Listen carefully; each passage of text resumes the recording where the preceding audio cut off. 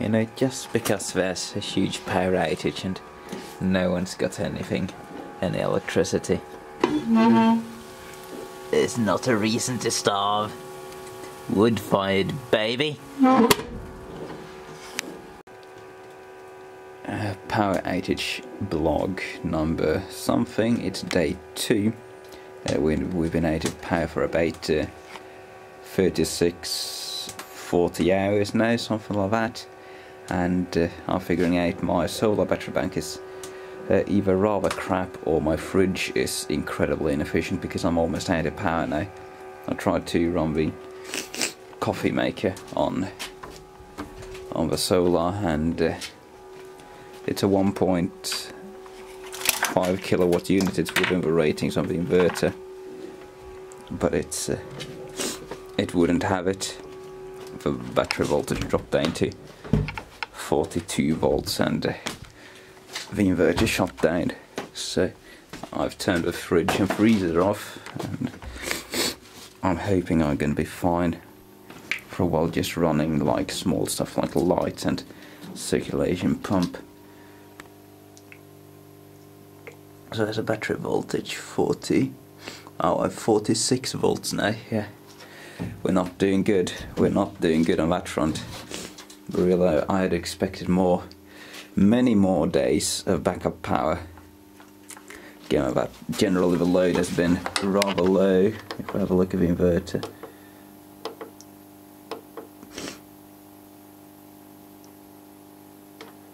zero watts, 198 VA. What? Okay, well that's my problem. I have some incredibly horrible thing connected up which just uses a shit ton of reactive power, and that's just lost. Well, that's great. Well, that's the answer as to why everything's gone so bad. I want to just check that we actually have that bad voltage and not just a bad connection or something, but I'm going to wager 12.5 of that one. Yeah, 12.14. I think that bank is not connected. 11.55. 11.99. Yeah, we're not doing good. We are not doing good. We do have these somewhat charged batteries, 4 of them. I think they might be workable. I think I might be able to get these guys in service in a pinch. If my meter would live, come on. Okay, never mind. They're garbage. Lost course. That one's got a bad cell, so yeah, fuck it. Those spares there aren't properly charged. But still, even just running right to the limit, I need to find out what the horrible reactive load is and get that fixed up. I've been cooking a bunch of food for people, since apparently wood-fired stoves are rather rare, and I'm becoming quite the expert at making pizza in them. The radiator's working fine though. We have a decent amount of warmth coming out of that. It's like 30°C, almost 25, something like that. And we're keeping a nice 10 degrees in here, which doesn't sound like a lot, but if not for the heater, yeah, that would be closer to the outside temperature. Now, good news, we have got an internet back, so they're moving closer with repairs, but it's rather late. I know it's 7 in the evening, so I don't think we're gonna get here tonight, but I might just have to bail and find some other place to spend the night. There are spotted people who have power. We're one of the last 6,000 without power, so it's not so bad. The electricity company has been doing a good job.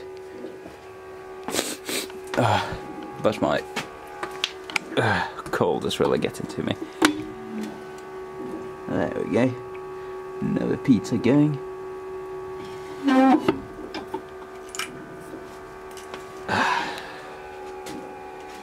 Till next time.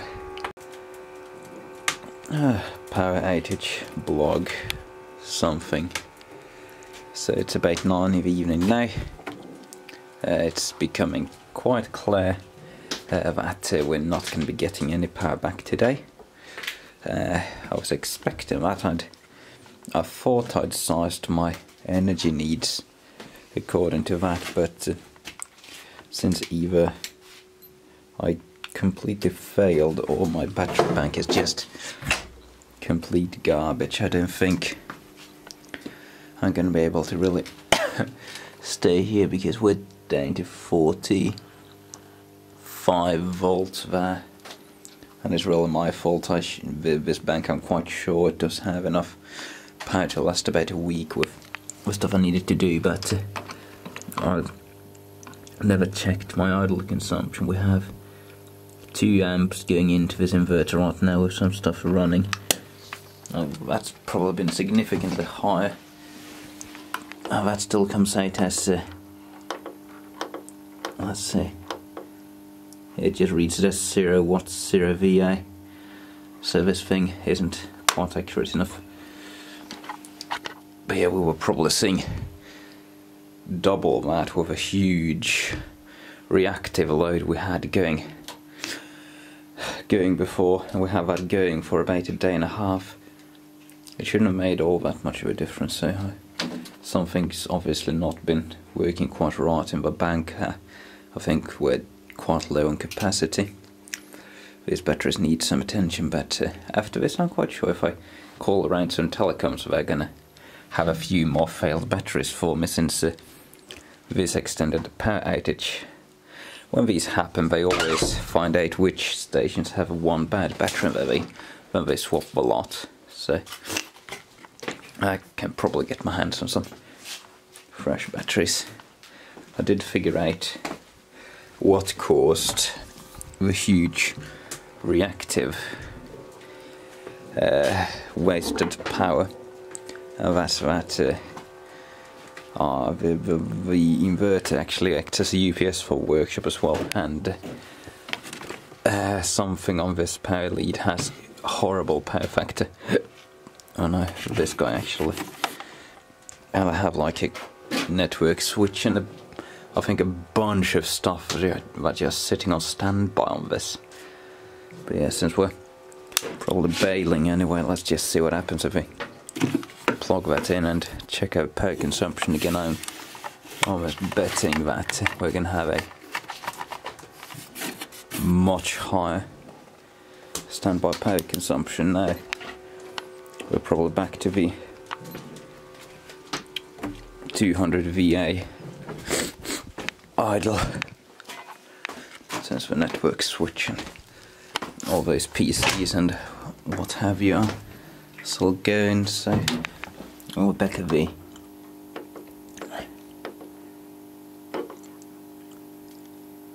oh no, so now we have 0 VA, okay. So something must have been on 2.2 amps instead of 2 flat, so yeah. Something must have completely tripped up on that power cord. I'm going to disconnect it again, since I didn't need my network switch running when I've actually turned off my modem as well, since we did get internet back for a little while, which is very useful for checking status on the power grid and generally wasting time. But yeah, it went away again, so they probably, I don't know if the batteries had recovered in the station for a little bit and it just decided to turn on for like an hour and then turn off again once it had depleted the surface charge it had gotten back. This stove is also a bit weird because it has this odd switch here. I'm not sure what this thing does. It moves a big vent there, but it seems to have a big effect on like how the heat gets rated. I had it in the other position and the water was down to like 23 C and now it's getting back up to 25, so yeah, it can do about 30C if the switch is in the right place. Oh, I feel like garbage. If the switch is in the right position, but since I've left it after cooking in the wrong position, we're basically out of heat upstairs, and we're going to be out of power in like a few hours anyway. 46 volts we're averaging on the 12 volts per battery, and I don't want to run them completely flat if I don't have to.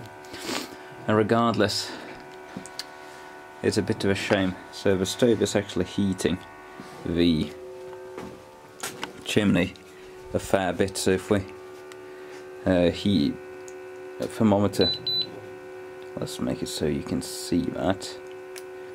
So for thermometer, the chimney there, we have like 30 degrees, over 30, and even if we move upstairs we can probably see this wall, yeah, 19C. So this is all way above ambient. So it is actually heating the house using direct heating. 13C, that's above ambient. Ambient, like, let's check the floor.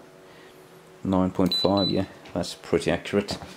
I think we have, yeah, 9.7 going there, since the heat has not been doing well. What do we have on the intake side here? Just about 20C getting up here. So we do have like 10 degree above ambient coming through this, and you can feel a warm breeze. But regardless, my bedroom has an issue when it comes to this, because the chimney is right there. This here's the chimney, and yeah, we can't really see. Oh wow, it's actually rather cool now. 8 degree last night. This room was actually heating up a bit, because it's, yeah, we have some heat in here because it's sitting right above a chimney. Yeah, 14 degrees for this entire wall. So this room is considerably warmer. Well, I say that 6C over there. Okay, perhaps this room isn't that much warm, but it feels warm since we have just a tiny bit of heat radiating from there. But my bedroom is this door, so I am basically as far away from the chimney as you can get on these upstairs bedrooms. And since the house is just such a huge mess right now, I can't easily move any beds and stuff around, so yeah, we just thermal gun. We have 5C in here. That seems a bit low. Yeah, 5C on all surfaces, so yeah, this is what I'm going to be waking up in tomorrow, and I don't feel like while doing that with a cold.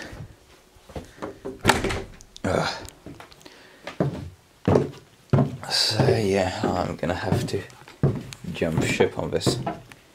I am so disappointed. RIP modem, by the way. That thing might have some residual heat. No, 7C. None of that's even warm anymore. Yeah, I'm disappointed in my battery bank. I thought I'd have considerably more to play with when it comes to that. I mean, we do still have power for basic stuff, but any high power appliance like the microwave or the coffee maker, made coffee manually, cooking it on the stove, it turned out quite nice. And the frozen pizzas I cooked in the wood-fired stove have been some of the best I've ever had. But yeah, we're soon going to be down to only the stove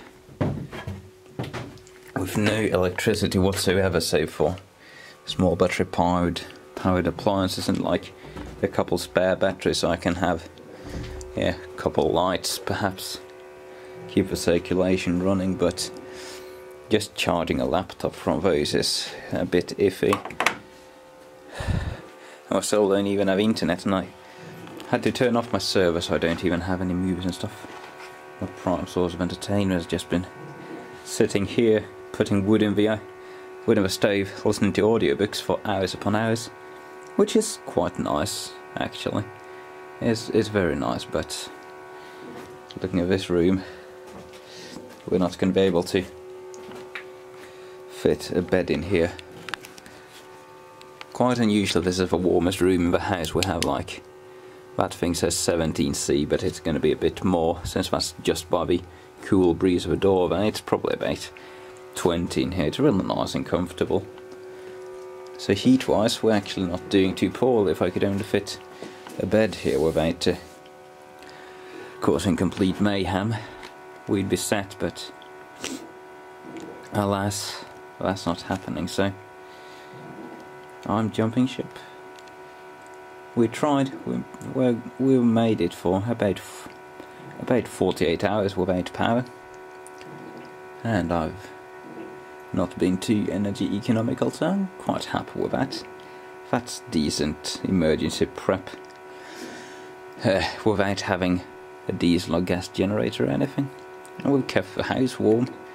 I'm not unhappy with the way things have turned out. Like, all things considered, none of my stuff is made to handle extended power outages, but we clearly have. So I'm gonna have to